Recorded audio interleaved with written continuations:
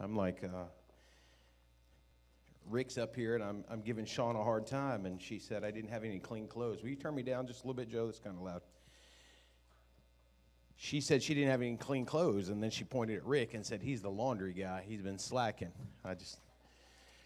Listen, I had to turn the other way. I mean, what do you do about that? Right? I just said, Rick, don't talk to my wife. Right? Easy enough. Actually, our little girl has started doing laundry, and like she's on top of it. Like we ain't got no clothes. No clean clothes, no dirty clothes. I think she's just throwing everything away. But she came to me and she said, Dad, I've been doing laundry. Can I get paid? I said, when do you want paid? She said, well, I want paid now. I said, well, how much do you want paid? She said, well, if you're paying the boys $25, I need $26. I said, see me June 1st. When is June 1st? It's 3 months away. Don't worry about it, honey. I'll let you know when it comes. Hey, spiritual warfare. Here we go, right? Spiritual warfare. Hey, this morning, let me be completely transparent. This morning, I walked up to my office and was getting ready, and I was sitting there at the desk, and I stubbed my toe, and I'm like, man, that hurt right through my tennis shoes. And I looked down, and I had Crocs on. And I said, well, that's what they are today. That's what I'm going to wear. But anyone had a good week this week? Anyone had a rough week this week? Right? Anyone feel like the enemy's been kicking you in the teeth? Like every time you turn around, he's like Bruce Lee kick, right? Like I was good when it was like the little midget kick. You know, he hit you in the knee, you're okay. But now he's like Bruce Lee kick, Chuck Norris kick, and it kind of hurts. But hey, guess what? It's going to get worse. Right? The Bible tells us it gets worse before it ever gets better. And we should be okay with that because our better is not here anymore. Right? Our better is in heaven. And as long as we're doing what we're supposed to, the enemy's going to attack you. So if you don't want the enemy to attack you, just sit, sour, and soak, and you'll be fine. He won't do anything. Right? He doesn't care that you're a Christian. That doesn't bother him. He cares that you're fighting against him. So if you're going to continue to do things for God, the enemy's going to continue to attack you. Right? God doesn't want any sissies, no pansies. Right? He wants people that are going to stand up for him. So if you're going to stand up for God, be prepared to be attacked. Just what it is. We're in war. Right? Our verse, Ephesians chapter 6 and verse 12. Ephesians 6 and verse 12. The Bible says, for our struggle is not against flesh and blood, but against rulers, against the authorities, against the cosmic powers of this darkness, against evil spiritual forces in the heavens. It's not against the person who cuts you off. Come on. I've seen some of you guys drive. You're the person cutting people off. Right? It's not against the person who cuts you off. It's not against the person when you're in the grocery store, right? And you're minding your own business. You're getting stuff and they crash into you. Like, I've never understood that. It's like you didn't see me here. And it's not against that person. It's not against the person that,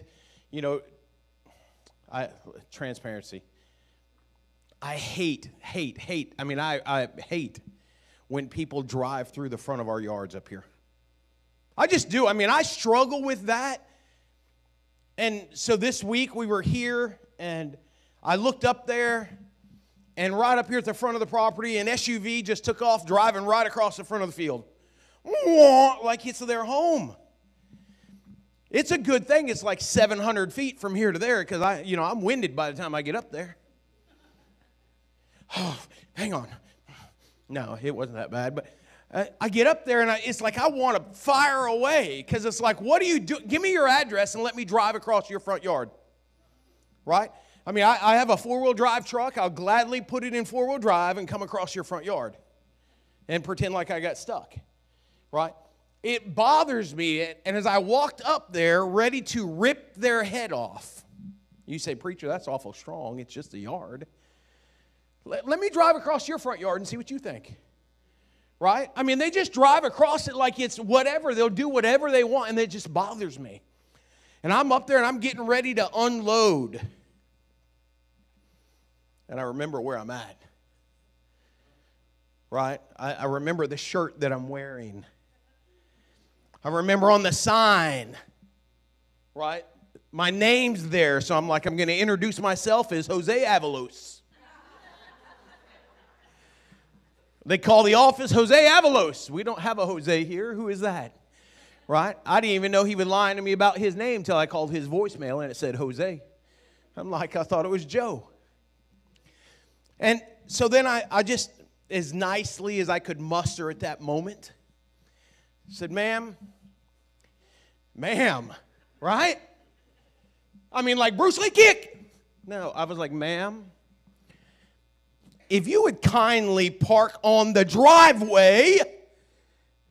I mean, the people she was trying to see were coming that way anyways. It's like she's driving across the road and almost going to run them over because they're coming her way anyways. Ma'am, if you could kindly park on the driveway. Well, I just saw them there and I just had to talk to them. Ma'am, if you would kindly park on the driveway.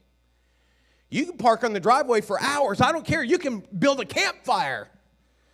But park on the driveway. She offered me some Prozac and said, okay, I'll take care of that. Listen, I have to remember as much as anyone that the battle that we fight is not against people. It's against spiritual rulers in dark places. How many of you got a Facebook account? How many of you think you should delete that Facebook account? How many of you really going to do it? Maybe one or two of you. The rest of you a bunch of liars. We ain't deleting them. Right, I get on Facebook late at night so I can see what you're doing. Because some of you guys aren't smart enough not to check into places. I got on Facebook the other day and I'm looking and there's this, I'm friends with a lot of preachers. And there's this preacher and he's talking about this other preacher who went to prison for molesting a child. And not a 2-year-old child, but an indecent relationship. And they begin to not talk about the man.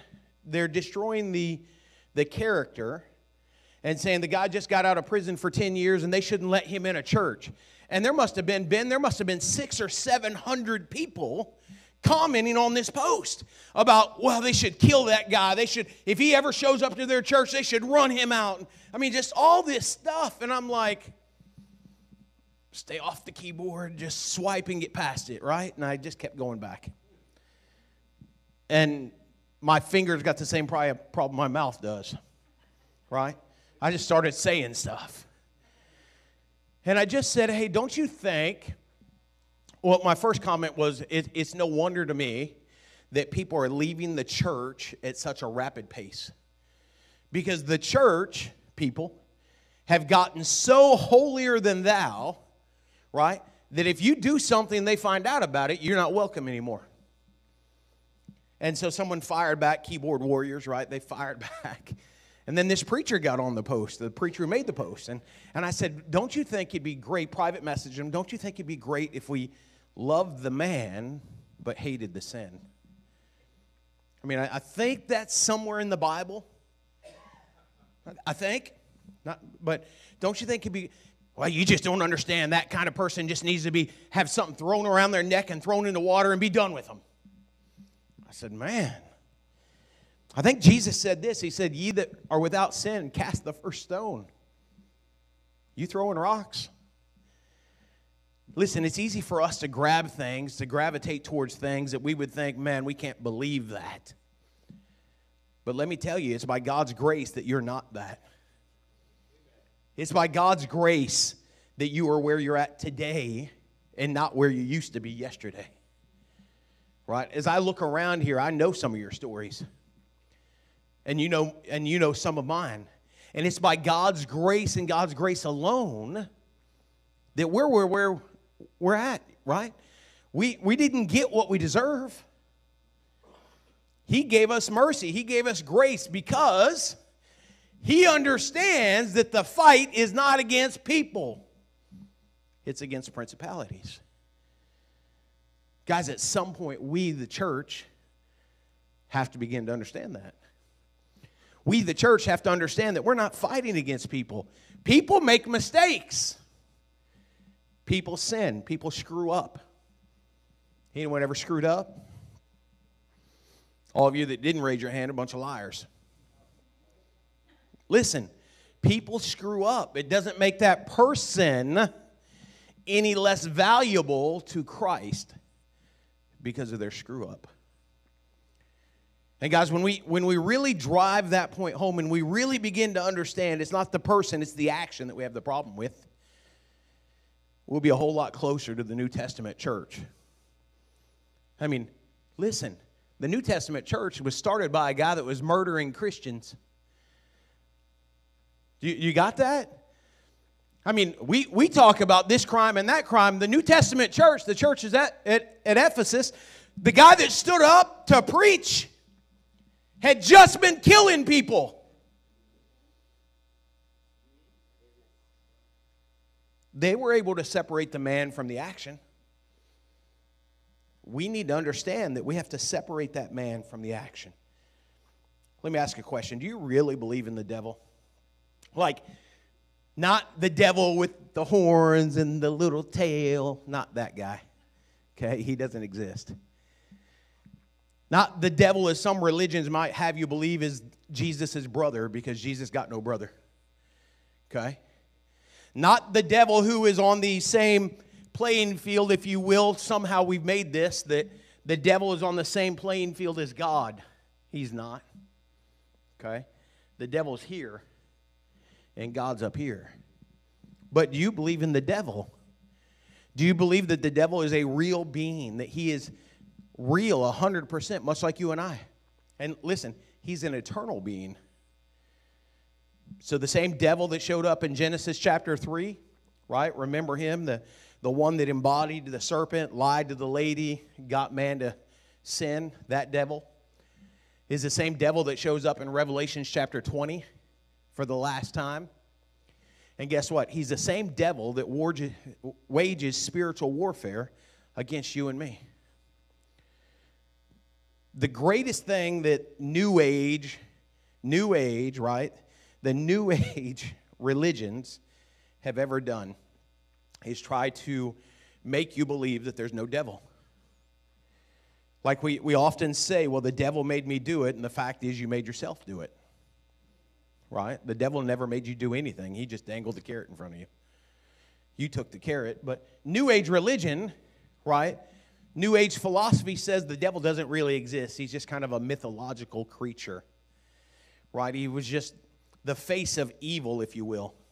Now, they believe in God, but don't really believe in the devil. You think the devil's happy about that? Man, he is so excited that people don't believe, because if people don't believe in him, they won't try to stop him because he doesn't exist, right? See, we the church have to remember that the devil is real. Okay, say the devil is real. Listen, he's real. 1 Peter 5 and verse 8 tells us that he's roaring around like a lion, seeking whom he can devour. He doesn't want to play ball and fetch with you. He's not like Gabe, right? My Weimaraner. If you have a ball, you can throw a ball, and as long as you can throw it, Gabe will go get it. The devil doesn't want to play ball with you. He wants to eat you. He wants to destroy you. And listen, he'll destroy you in your marriage. He'll destroy you in your friendships. He'll destroy the church by using you. The devil's not here to play nice. He's here to destroy you. I've never seen a lion in real life outside of a zoo. Right? I've seen him in the zoo, and that's pretty good for me. Don't need to see him anywhere else, right? It's like I don't go into salt water because there's sharks and they could eat me. I'm not going. I'm not going to the Sahara Desert where lions roam around for free. Right? I'm smart enough to know to stay away from something that's going to eat me. And I could be a meal and a half, maybe. And listen, I'm not trying to be any kind of meal. But listen, how many of us, and I say us, how many of us flirt with the devil and do things of the devil because we don't think he can harm us? We even play in our minds that he's not as real as what he is, so we begin to flirt and do things that we don't need to do. I heard of a church, unfortunately, a church who let some people come in to open a portal, if you will, and they said the portal was to let heaven down. Listen, if you've got Jesus Christ in you, the Holy Spirit resides in you, heaven is down already. Amen. Right? You go opening portals, you know what's coming through portals? Hell's coming up. Listen, we have to understand that the devil is real, and he'll use whatever trickery he can to convince you that he's not, or to get you to do something that you shouldn't. TV shows, movies, right? And listen, we're not tooting our own horn. We're not the best parents. We do all kinds of screwed up things. I'd give the mic to my kids, but we'd be here all day. But listen, the devil uses movies. He implants things in movies to get you to start to fall away. Music. I like good music, right? But the devil uses music to get you to... Why wouldn't he? He was the angel of music. He was the guy who sang for God. Why wouldn't he use music? Listen, the devil will use anything he can to derail you. And oftentimes, we walk right into it. Oftentimes, we act like he's not there, or we know he's there, and we just don't think he can touch us. And he's like, perfect. Yeah, I like to watch YouTube videos. Anyone else like watching YouTube videos? Like, I like to watch those stupid people because it's like, you know they're going to do something dumb. You can see it on the little thumbnail. And I'll watch 25 minutes to see 2 seconds of idiocracy, right? But I like to watch National Geographic YouTube videos too, right? Because animals think they're smart. And I was watching a video one time that they were over by the Nile, I think, and the Nile River's covered in crocodiles. I mean, it's everywhere, right? And these animals are like, they want some water, but the crocodiles are at the water, so maybe I don't want the water. Well, one of them thinks they're brave, right? Hey, listen, this is probably you. One of them thinks they're brave. He sneaks down to the water. There's a crocodile right there. He looks at it. It looks at him. They just kind of stare off for a minute. Now, listen, that thing's got teeth. The animal, the dummy, right, steps into the water with his front legs. Now, Croc's right there. He's watching him. It's watching him. Then he does this. He goes, he ain't done nothing yet. Leans his head down to get some water. What do you think that crocodile did? Nah, go ahead and get some water. I'm good with that. He snatched him up. I mean, you think flirting with sin, that the devil ain't going to do nothing. Well, it's just a little lie. That's all he needed. That's all he needed to get in. It's just a little lie. Well, I just skipped church just one time.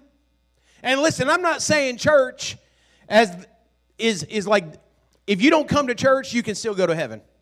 Okay, you can. You go to heaven disobedient, but you can still go. Okay? Church is not part of salvation. The gathering of the church is not part of salvation, but you should be there because it helps to strengthen you. I mean, what do you think those other antelopes were thinking of this guy? I mean, they're all squawking. I don't understand antelope, but I'm sure they're saying, hey, idiot, there are crocs down there. Hey, dummy, don't go. And listen, you know what? I can always tell when people are falling into sin. It's easy, Adam. And Adam's not falling into sin. I'm just using Adam right now. Hey, did you know Adam's falling into sin? They'll call me later. Hey, it's easy, though. Do you know how? They quit calling. They quit coming around. You don't talk. We got a friend like that, don't we? Quits calling. Doesn't come around. I mean, it was as much a fixture here as this chair is. Quit calling. Quit coming around. I stopped to see a friend of ours. Lives over there by you. Yesterday. Hadn't seen her in forever. Her husband called. I picked the phone up. Right? My question would be, why is some guy answering my wife's phone, right? I mean, that'd be my question. He's like, who is this? Man, you don't know my voice? How long you been gone? They quit coming. They fell into sin. They doing things they shouldn't be doing because we get ashamed. So we're ashamed of it, so we hide from it. Listen, you can hide from me all day long, but you can't play hide and seek with Jesus. He wins every time. The devil wants you to start hiding. He wants you to tiptoe around sin. Listen, I don't think if you drink alcohol, I don't think you're going to hell. I don't think if you smoke, you're going to hell. I think you'll smell like you've been to hell if you smoke, but I don't think you're going. I don't think if you drink, you're going to hell. I can take the Bible, I can prove it even. Okay? But I can tell when you're doing it too much. I can tell when you begin to go to places that you shouldn't go to. Because you quit coming. You quit answering. You quit calling and saying, hey, preacher. We do those things because we're ashamed, because the enemy got you. I'm not a fisherman. Adam likes to fish. I don't know why, but he likes it. Joe likes to fish. Joe's no good at it, though. I don't know that Adam's any good either, but, whatever. I know enough about fishing to know this. Ben, do you like to fish? You like to try. At least you're honest about it. Okay. I know enough about fishing to know this, that you don't go out, pitch your pole out with the hook on it with nothing on the hook, right, and drop it in the water and just sit there like a dummy and wait for it to bite. I put something on the hook, throw it out there, let him eat it off the hook, and then sit there like a dummy waiting on him to bite. But you put bait on there, right, that looks appealing, looks appetizing, and they begin to nibble at it. Just a nibble here, a nibble there. And then what happens? Whoom! They got it. Your pole bends over. You're reeling for all your worth. You pull up a 1-pound fish. It's true. I mean, that's what happens every time you think you got a giant on there. It's a 1-pound fish. But listen, all the devil needs you to do is start nibbling. Because once he sinks the hook, he's got you. And he'll drag you away from the church. Why do we gather? Why did the writer of Hebrews say not to forsake the gathering? Because we gain strength when we gather. I don't eat fish. I like to fish. Not stand on the bank and fish because that's really boring. I like to go deep sea fishing. I love it. Right? I like to go fishing for dolphin, mahi-mahi. It's great. Right? It's a bloodbath, and they're coming, but, man, it's awesome. I don't want to eat any of it. I don't care about any of that. I just want to catch them, right? And I learned this the first time I ever went dolphin fishing. When you're fishing and you've got one on the hook, you leave it on the hook until you get another one on the hook, and then you pull that one up. And then you throw back in, you get another one on the hook, you pull this one up. And that's what you do. And the moment you pull it up and you ain't got nothing on the hook, one of the dolphins is pretty smart, says, hey, guys, let's get out of here because Joe, Bob, and Jack are gone. And they bail because there's strength in numbers. Why do you think God created the church as a family? Because there's strength in numbers. I don't know anyone who goes to war all by themselves. Right? When you go to war, you want someone to watch your left side, your right side, your back side. You want to make sure they're there. So if you're out of church, well, you're disobedient because the enemy is whipping your tail because you ain't got no one watching your left side, your right side, your back side. We all got blind sides, right? I mean, I've seen some of you drive again. Remember that. You have a blind side. Jordan, you keep looking back at your dad like that's him or her. Are you looking at your dad or your mom? Mom. I've seen her drive too. I got a video of her. Yeah, you want me to show you? We'll put the video up right up there. Yeah, running that red light. Whoa, right through. It wasn't red 25 seconds before she went through it. Listen, we have people around us to help us prevent ourselves from being blindsided by the enemy.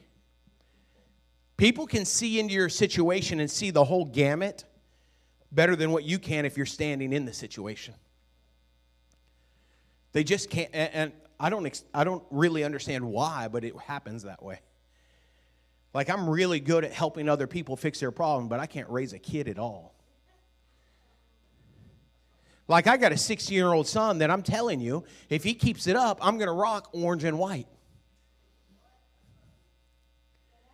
And like, I can help you with your 16-year-old kid and help you figure out how to diagnose it and fix it. But I go to Joe all the time and say, Joe, I don't know what is wrong with this kid. Well, which kid? Mine. People outside the gamut can see and help you if you're willing to accept the advice. That's why God created the church. That's why He created a family, right? Families love each other. Families want to help each other. But hey, families most of all should be truthful with each other. They should be truthful with each other. Again, we're not fighting against each other. We're fighting against principalities, spiritual battles, right? And if a family member can see something, a road that you're on, and you're headed down the wrong road, and they know that road leads to disaster because they've been on it, and they come to you trying to help you, you should listen. Right? I mean, you should listen to them a little bit. Paul says this. He says that we should put on the armor of God to help us get through this. So last week I told you we're going to go through the armor of God. We're going to go through because next week we're going to talk about strongholds. Right? Next week we're going to talk about things that you have in your life that the enemy is using in this spiritual war against you. This week we're going to talk about things you need to put on to help prevent the enemy from using these things. Okay? So number one, if you'll turn in your Bible to Ephesians chapter 6, if you're not already there, you should turn there. If you don't have a Bible, my wife would say, raise your hand. We will get you a Bible. She'll just walk into my office and get one of the 700 that I have. You got 700 of your own. Okay. Joe trying to get another Bible. Andy, did you see that? He raised his hand. I need a Bible. I need a Bible. Where are your Bibles? You guys ain't got Bibles? Oh, your Bible's in the youth room. It's helping you here, ain't it? What about your 12? Where are yours? Where that? Youth room. Yours? Youth room. You can't even read a Bible. Don't worry about it. Youth room, Joe. Who's the youth pastor? See the guy that just said he needed a Bible? He just said he needed a Bible. All right. Ephesians chapter 6. Ready? Verse 14. Stand therefore with the truth like a belt around your waist. Listen. Belts are important. You know why belts are important? Because they keep your pants up. Did you know when people made blue jeans, they put little loops on blue jeans? Do you know what those little loops are for? A belt. You got that, boy? Matthew, you got that? You got a belt on? Man, you can hear a mouse fart right now. He got so quiet. You got nothing. Listen, belts are to keep your pants up. Drive by the church later this week. Look at the sign. That's all I'm going to say. Look at the sign later this week. Just look at the sign. All right. With the truth like a belt around your waist, righteousness like armor. We're going to go through these, okay? I just want to read them all. Righteousness like armor on your chest, and your feet sandaled, not with Crocs, but with the readiness for the gospel of peace. In every situation, take up the shield of armor, or the shield of faith, with which you can extinguish all the flaming arrows of the evil one. Take the helmet of salvation and the sword of the Spirit, which is the word of God. I got swords, Ben. I got switchblades. I got little Bibles, right? I got lightsabers. I got the Bible on my phone. Listen, it's important to have a Bible. It's important to have a Bible. It's important to have a Bible. Guess what? Man, you guys are quick. Listen, you should have a Bible. When you come to church, I put it on the screen, right? Because there's people that are going to come that may not have a Bible. But if you got a Bible and it's sitting at home, and the FBI can use it for fingerprints to help find you when you show up lost, there's a problem. You should have a Bible. When you come to gather with the church, look at that. John went to go get Bibles for the kids. You skipped that first one. He can't read. He can read. We checked him. Listen, you should have a Bible so that you can make sure that what I'm telling you is legit. You ever watch the news and had them lie to you? Like if you watched the news last night, they probably lied. Right? You ever read a newspaper article and watched them lie to you in the newspaper article? Yes. You ever stood up and listened to a preacher talk and caught him lying about a Bible verse? Not if you ain't got no Bible, you didn't. Listen, you should have a Bible to make sure that you know what I'm saying is legit. I've threatened for years not to put it on the screen. But my eyes have gotten worse for years, and I can read it up there better than I can right here. I went to the eye doctor this week, and he said, "Yep, Pastor, you wearing those glasses all the time?" I said, "Yeah, all the time. I'll trip if I ain't got them on." He's like, "It's a good thing we're going to up your prescription because you need them." Listen, I put it up here so it's easier for me and hopefully easier for you to use. But you should have your own copy. And I mean this completely honestly. If you don't have a copy of the Word of God, I will buy you a copy of the Word of God. I'm not giving you one of mine. I just keep getting them. I like them.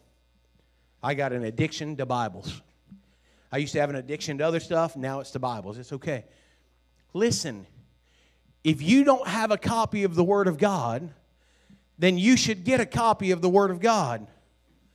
You need to have one. Okay, if you don't have one, let me know. I'll get you one.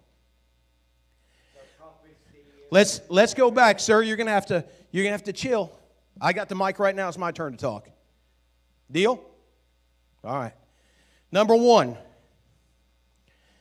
the belt of truth. Belts hold your pants up. Soldiers had belts because they needed to be able to move quickly, and without a belt, their pants fell down. Make sense?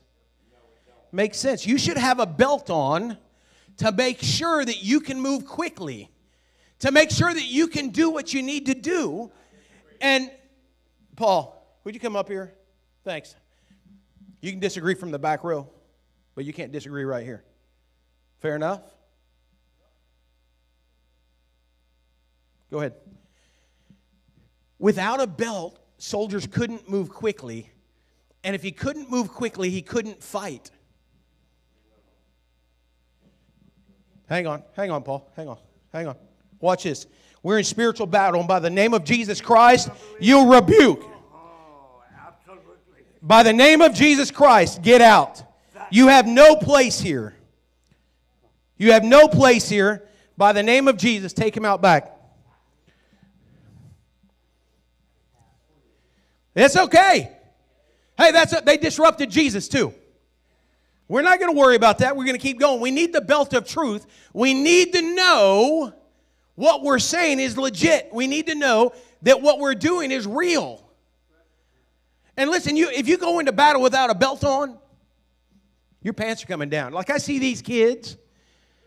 Listen, I see adults, not just kids, right? But I see adults. And they're running around with their pants down to their knees, Ben. And I'm thinking, and they're running that mouth too just as much, ain't they? And I'm thinking, you dummy, all I'm going to do is step on your pants.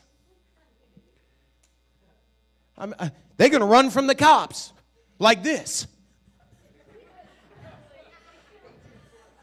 Now, I've seen it too. Yeah, I mean, they're running from the cops. Got one leg like, come on, church. We got the enemy attacking. How would we look if we going into battle to fight with him? We say, wait. All right, I got to hold my pants, though, with this one hand. I mean, you get in a fist fight and you got to hold your pants with one hand and fight with the other hand. You deserve to have your butt kicked. Listen, it's called the belt of truth for a reason. It's called the belt of truth because when the war starts, you can go back to what you know to be true. When the enemy attacks you, you should be able to go back to what you know is true. What is true? John 3:16. For God so loved the world, God loved me. Romans 5:8. While I was still a sinner, Christ died for me. 2 Corinthians. When God saved me, He made me brand new. Old things, I'm not what I used to be. Thank God. Thank God. When the enemy attacks, if I don't know these things to be true, and he starts telling me, hey, you're a washed up, no good, yada, yada, yada, yada, and you don't know that God has redeemed you, you don't know that God has restored you, He's washed you, He's made you new, and you don't know that, no wonder you're found in a corner sucking on your thumb. It's called the belt of truth for a reason. Listen, it prepares you for battle. When, I didn't say if, when the enemy attacks. When the enemy attacks. And listen, this man right here is no different than any one of you. The enemy can use you just the same as he did him. When the enemy attacks. If you don't know the truth, you're going to fall for it. What that old country singer say? If you don't stand for something, you'll fall for anything. If you don't know the truth about something, you'll fall for the mirage. Satan doesn't come in. He's like, well, here's the truth and here's the lie. They're not that far apart. Here's the truth. Here's the lie. They're close. Listen, if you don't know the truth, you're going to end up in a church with a limp-wristed sissy preacher that's going to stand up there and lie to you and tell you that God's all about love. God would never send anyone to hell. And let's kumbaya and we'll roast some marshmallows. That's not God. God sent His Son to die for you. That if you would accept Him, you'd be saved for all of eternity. But if you reject Him, you're already condemned. God didn't condemn you. You condemned yourself by rejecting the only Son of God. That's the truth. The enemy will come and say, hey, God doesn't want someone like you. But if you know the truth, that's not true. Because God said all those who call upon the name of Jesus shall be saved. That's the truth. And listen, if you're walking around without a belt on, you need to get a belt on. You got loops. Christian pants got loops. Okay? They ain't jogging pants. Right? God's not sending us to war out there in sweatpants. He's sending us to war out there in pants that got loops. You're supposed to have a belt on. The belt of truth. Have it on. Be prepared when the enemy attacks. Because he's coming. And he'll use anybody. He'll use anything. Whatever he can do, he'll do to derail you. Number 2, the Bible said the breastplate of righteousness. Listen, how would you look if like you headed to the war zone, right? And you're supposed to have your Kevlar vest on. It's bulletproof. Now, it don't stop all bullets, obviously, but it stops a lot of bullets, right? How would you look if you said, well, I'm going to go into war, and I'm going to go into war without the vest? I'm just going in. I think I'm Superman. I'm just going in. And listen, you are superhuman until God decides otherwise. Okay? When God decides it's your time to go, you're going. But listen, you ain't got to be an idiot and step out in the middle of 41 and say stop to the next Mack truck. Because you can be an idiot laid in a hospital bed too. God said put on the breastplate of righteousness. To put on your vest, if you will. Put it on because there's a purpose. So I've got my Kevlar vest on, my bulletproof vest, if you will. The soldiers would put this vest on because, well, they weren't fighting against bullets back then, right? They were fighting against spears and swords and stuff like that. They put this vest on because it provided some protection for them. Paul says, as he's talking about the righteousness, he's talking about the righteousness that comes from Jesus that has been imparted upon you. Listen, you can't put a vest on if you ain't living right with Jesus. You hear me? You can't put on the righteousness of Christ if you're not living the way you're supposed to be living, because you're ashamed of it. We just talked about that. Paul is saying put on the righteousness of Christ because you're standing before God and He's looking upon you and He sees His Son. Get your life fixed. If you're doing things that you know you shouldn't be doing. Now come on. If you're doing things that you know you shouldn't be doing.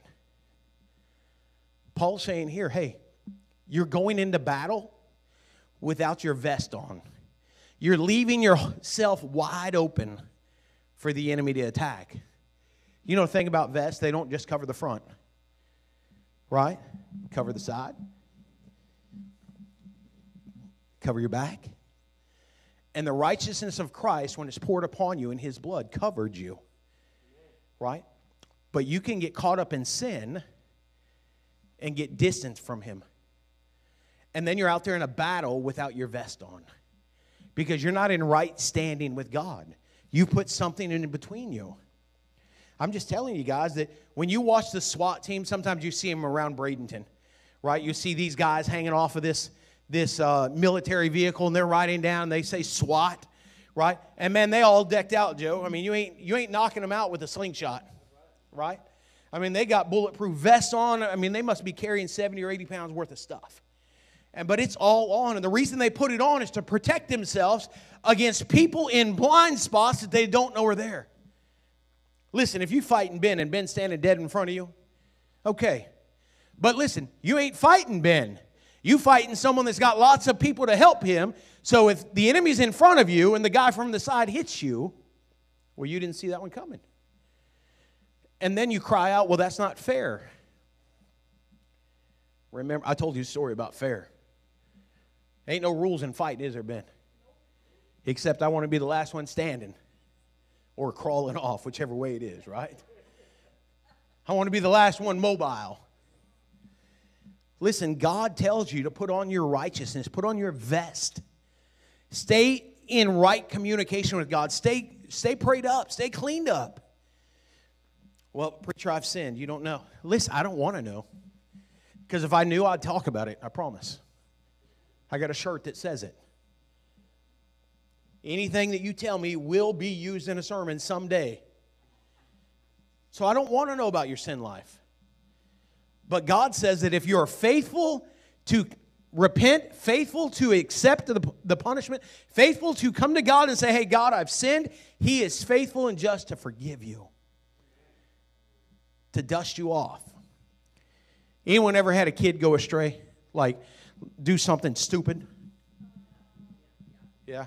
Like, I don't even know where my kid is right now. Listen, Rawson did something stupid. He did. He was stupid. I'm not going to tell you what stupid he did. Some of you guys know, but I'm not going to tell everybody, right? He did something stupid. Did he quit being my kid? No. Still love him. I just safeguard some areas now. Listen, God still loves you if you're His child. He just wants you to come to Him and say, hey, Dad, yep, I did this. And He's going to say, yeah, I know. I'm just waiting on you to come admit it to me. Like my mom, when I was in high school, knew everything I ever did. And Adam, I did lots of things. Like I had a list. I went back 25 years after out of high school, and we're all sitting around, me and some of my brothers, and we're talking about things we did. My mom's sitting over about where Nene is, and we're talking. I mean, we're all adults. We ain't afraid of her.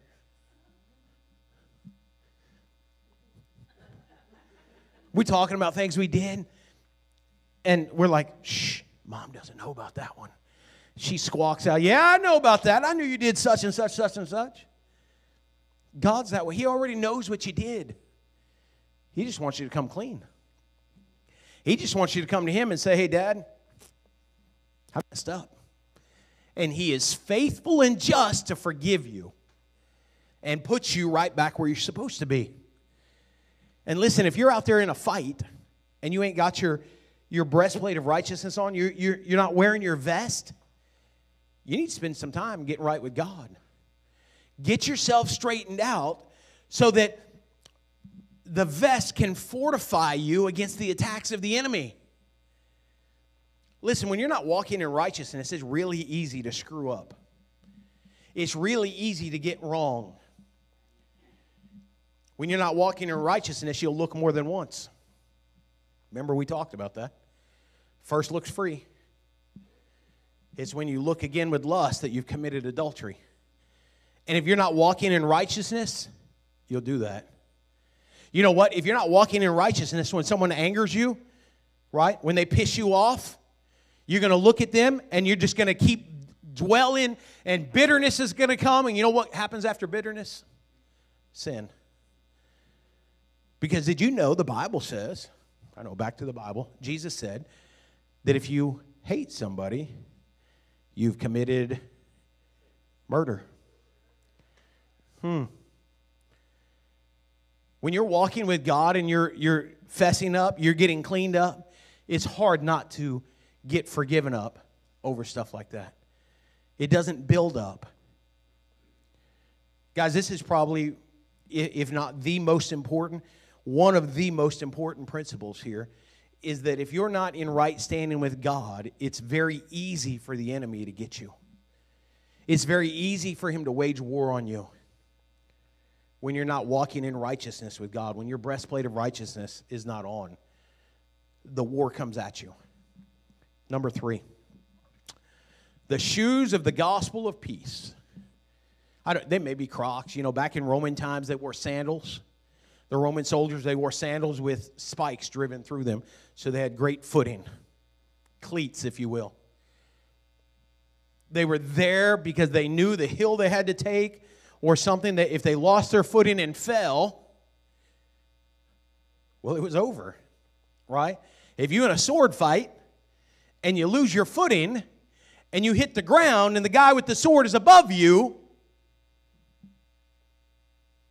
make sense? I mean, so we're to have the gospel of peace as shoes upon our feet. We're to be prepared everywhere we go to give a defense of the gospel. What's the gospel? It's the death, burial, and resurrection of Jesus Christ. It's the fact that you were a sinner and I'm a sinner, and God sent His Son to die for me and you. Do you know how many people don't know that? Do you know how many people believe that salvation somehow is a work that they perform? I saw on Facebook again, there's Facebook, I saw on Facebook again that someone thought salvation had something to do with baptism. That's like the easiest myth to dispel, right? Because if you had to be baptized to be saved, then Jesus lied to the thief on the cross, and the Bible says God cannot lie. God didn't stop time, pull the thief down, baptize him in the name of the Father, me, and the Holy Spirit. He didn't do that. Some of you guys will catch that later. He didn't do that. The gospel is the death, burial, and resurrection of our Lord Jesus Christ.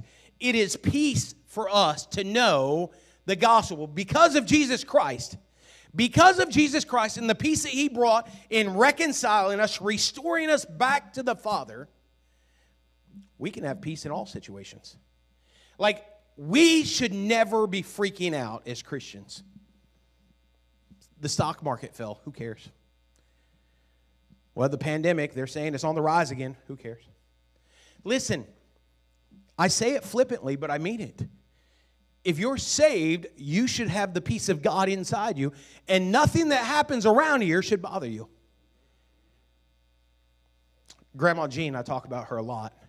Right? Grandma Jean was a lady in the nursing home.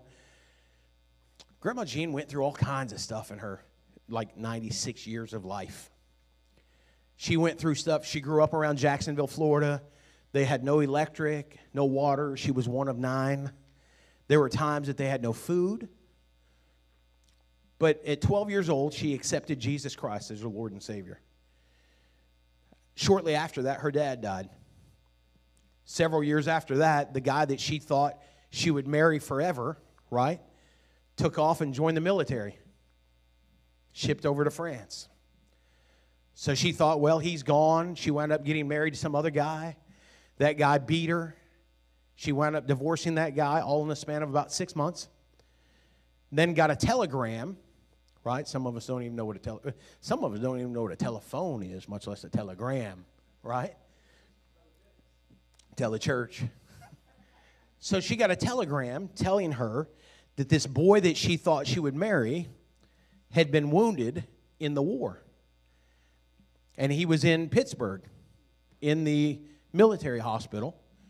And so she talked to her mom, and her mom thought it'd be okay if she caught a train and went from Jacksonville, Florida, to Pittsburgh, Pennsylvania, to go pick him up and help him back down to his mom, right, in the Jacksonville area. So off she went. She walks into the hospital room. She's looking for him. I mean, there's beds everywhere. Looking, she doesn't see him. Doesn't see him anywhere. There's this guy closest to her, but he's all wrapped in a bandage all around his head. You can't tell who he is, right? So she just, for whatever reason, says, hey, do you know where I can find Buddy McCormick? And he says, Gene, is that you? The guy she thought she'd married had been shot in the face in the Battle of the Bulge. So here is Buddy, who she thought she would marry and have kids with and spend her entire life with. 18 years old, he has no sight. None. Like they blew his eyes out. Gone. She didn't freak out, though. She just, I remember her telling me the story. She said, I just figured this was God's plan for our life. So they discharged Buddy. They got back on a train. They made a pit stop in Charleston, South Carolina. I've never been to Charleston. I might go. They made a pit stop in Charleston, South Carolina, and they got married on the way back on the train, right? They got married. Showed back up in Jacksonville, and they told their parents. Their parents were excited. The mom was a little bit worried. Well, what's he going to do to take care of you? And Gene said, I don't know. God's got a plan. God's got a plan. Fast forward 70 years later. 70 years. Buddy's laying in a nursing home in agonizing pain. No pain medicine ever. Thanking God that he was provided the opportunity to go through the pain for him. I mean, I get a toothache and I'm crying. Jean, her husband of 70 years, has gone through college. She had to read all the books for him. He was a pastor for years. They had a radio broadcast, did all this stuff. She's in a nursing home now, about to lose her sight. Like she's reading her little daily bread devotions. You guys know what those are, right? She reads those underneath a magnifying glass on a 50-inch TV. That's how she's able to see. Okay? And you know what she just kept telling me? God's got a plan. He sent you here. He's got a plan.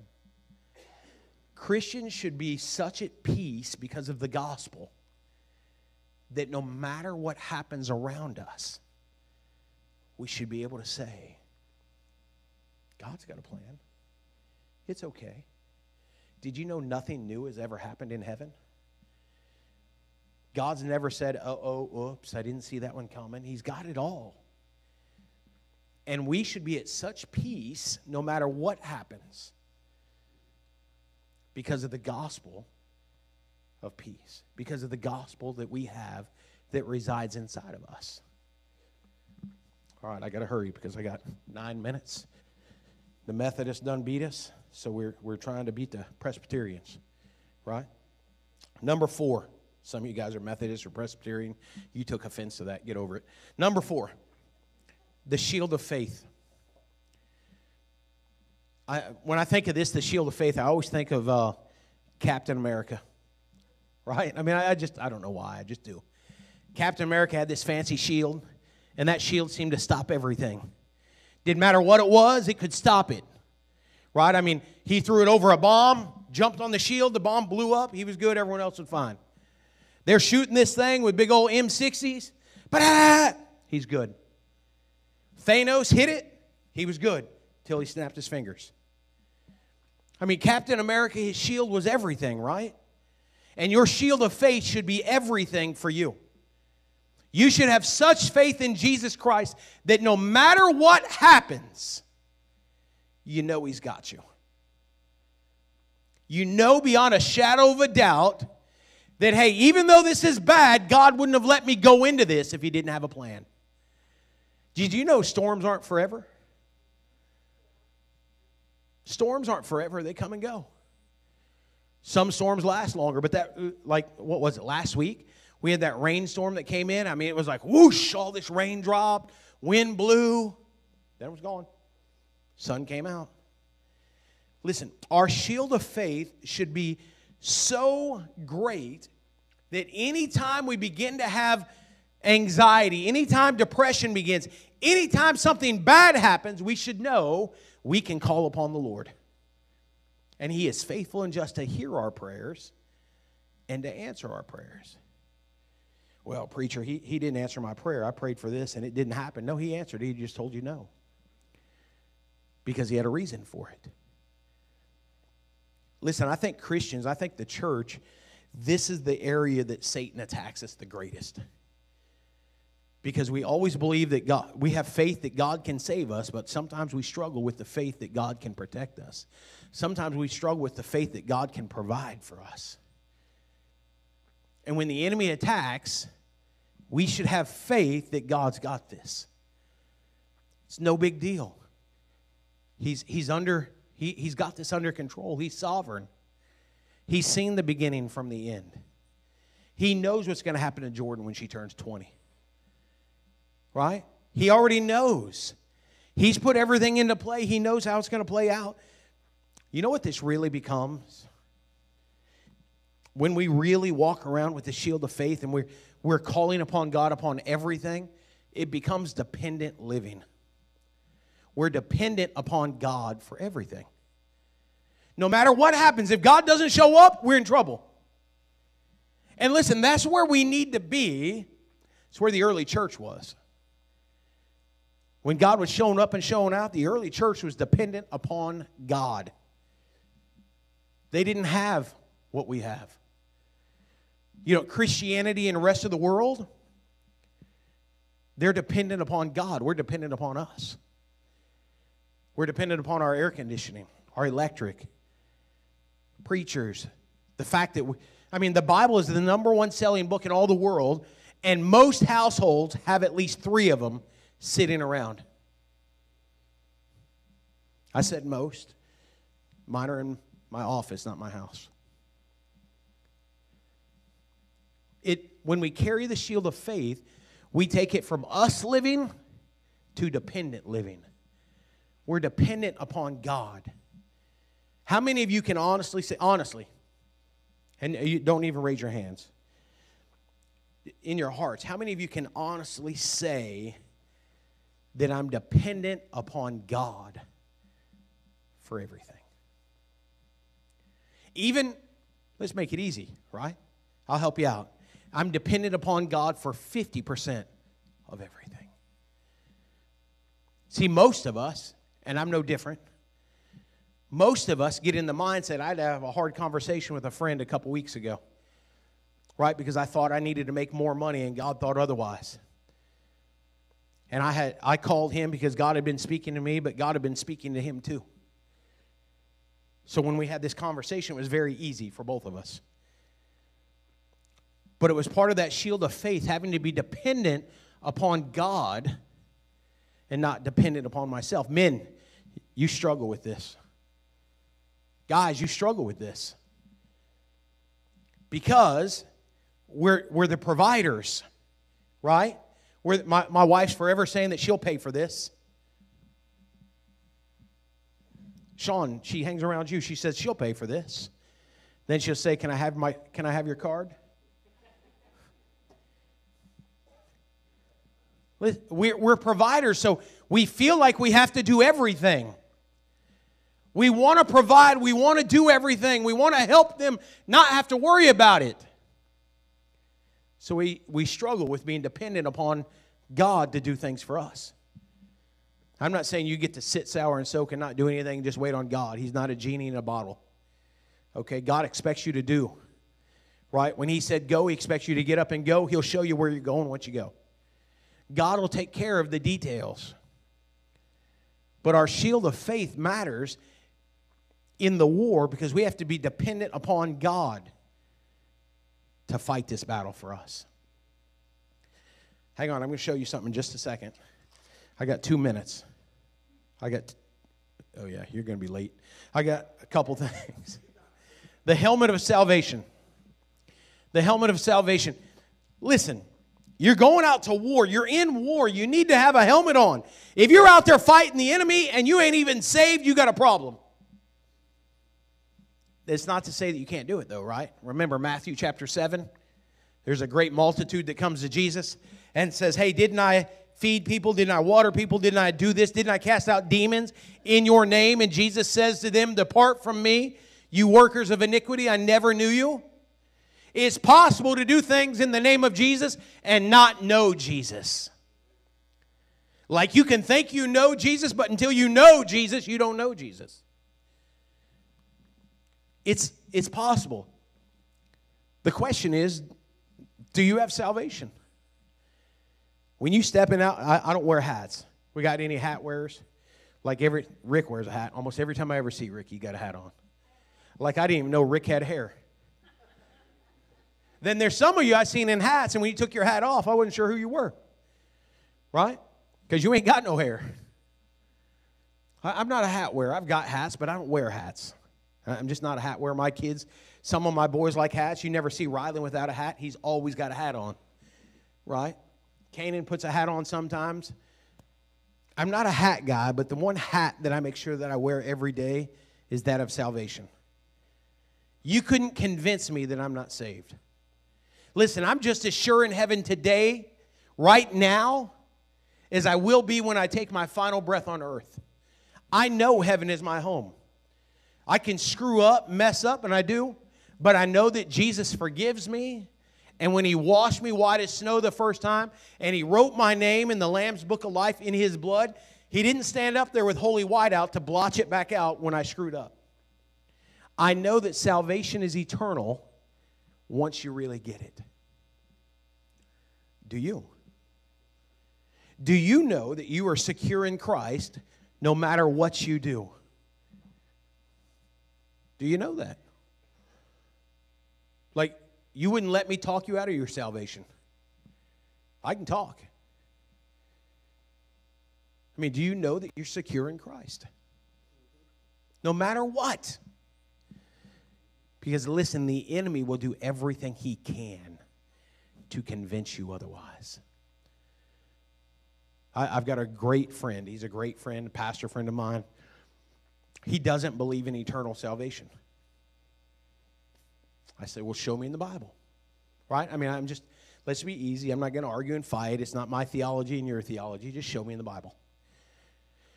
So he goes to some places and it doesn't really show me. And then I just go to this. Jesus said, all those that the Father has given me, right? Because you can't come to salvation unless the Holy Spirit draws you, right? All of those that the Father has given me, I've lost none. I've got you. And then I go to the practical side of things, right? Ladies, you ever had to get blood out of clothes? Pretty hard, ain't it? Let me cut your finger and put blood in paper, and then you try to get that out. Can't do it.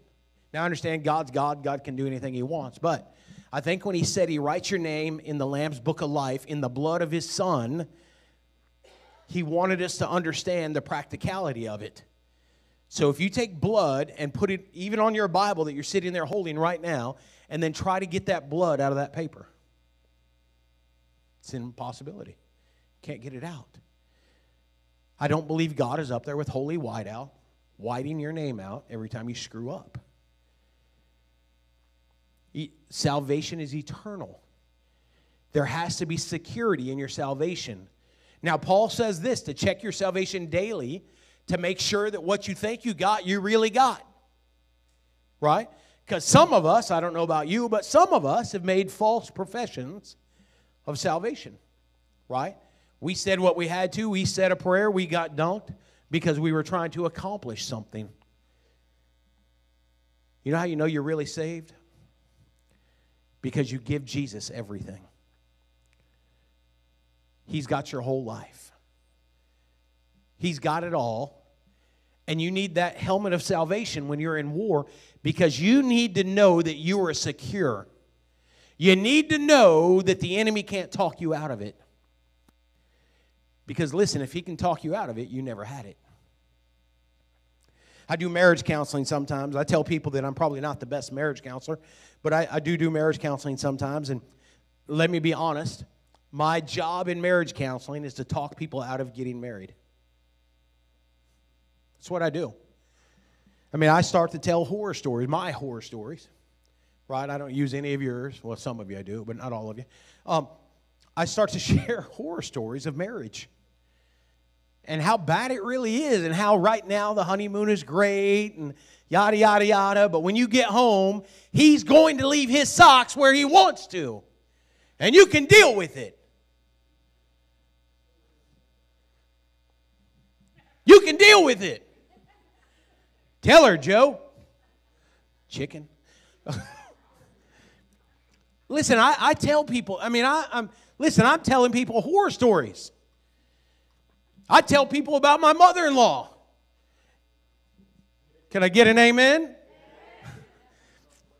There's one person in here that knew that one. I tell people about her because I was warned about her before I ever got in. And I tell people all about it. And hey, your mother-in-law is going to invade your space, and that's what, some of you guys got great mother-in-laws, and I applaud you. I don't know how, but some of you guys that shouldn't have had a good mother-in-law got one. We ain't talking about John.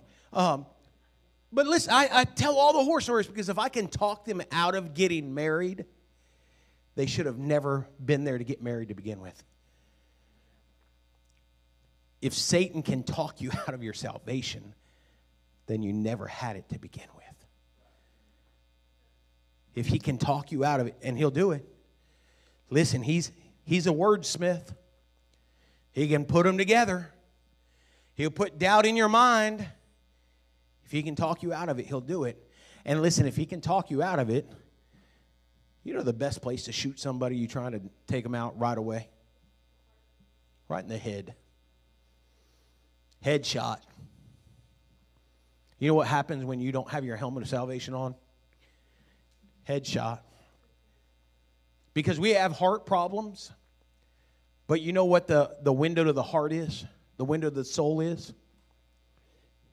It's your eyes. You know where your eyes are located? On your head. These kids aren't real smart. He said, your brain. I don't know whose kids these are. All right, here's the best one. Number 6. And we're done. I'm going to skip everything else. Number 6. The sword of the Spirit. You know, soldiers, when they went to war, they had one weapon and one weapon only. It was a sword. You know, most Christians go out and they get involved in this war and ain't got no weapons. They ain't got no switchblades, no lightsabers, no swords. They ain't got nothing. You ask the average Christian. Now, you ask the average Christian to tell you a Bible verse. They either know John 3:16 or they know Jesus wept. That's all they know. That's all they know. Do you know children obey your parents? Okay, then be quiet. Listen, they know Jesus wept or for God so loved the world, which are great. You need to know something. And if that's where you start, that's great. But listen, if you've been a Christian 20 years and you still just know Jesus wept, you got a problem. You got a problem. You need to check your salvation. You should hunger for the Word of God. You should want to make sure when you're going to battle, you got some weapons. You should want to know when the enemy starts firing arrows at you, you've got a weapon to fight back with. Because if you ain't got no weapon, he's coming to whip your tail. And make no mistake about it, he's big enough to whip your tail. It's the only offensive weapon you got. Everything else is for protection. Shields, breastplates, helmets, belts. Well, how does a belt protect you? If you're running away and your pants fall down, it protects you a lot. You don't want to be known as the guy. Anyways, we're going to go on. We're going to move past that. Hebrews 4, chapter 4, verses 12 and 13, talks about the Word of God as a two-edged sword. It's the only thing that can cut all the way through. As it comes back out, it's still cutting. It will pierce you to the soul, leaving nothing hidden at all. The Word of God says, right, to hide thy word in my heart so that I might not sin against God. You need to memorize Scripture. I applaud John's class because from what I understand, they're memorizing some Scripture. You need it. Now listen, let me back up because some of you guys who've got some memories might think, well, you said one time that we didn't need to know all the Bible, that we didn't have to have all this stuff memorized. Da, da, da, da. You said that. I said, in context, that you didn't have to know all 1,189 chapters of the Bible and have it all memorized so that you could go out and share your faith with someone about Jesus Christ. That's what I said. You need to have some Scripture memorized because when you get on the war, when you're on the battlefield, you need to have a weapon. You ain't got nothing memorized. You should stand out there like this. You can't whip people with a shield. You ain't Captain America. Nothing defeats the devil. Nothing defeats the devil like the Word of God. Remember when Jesus was pushed out into the desert, 40 days fast? Remember that?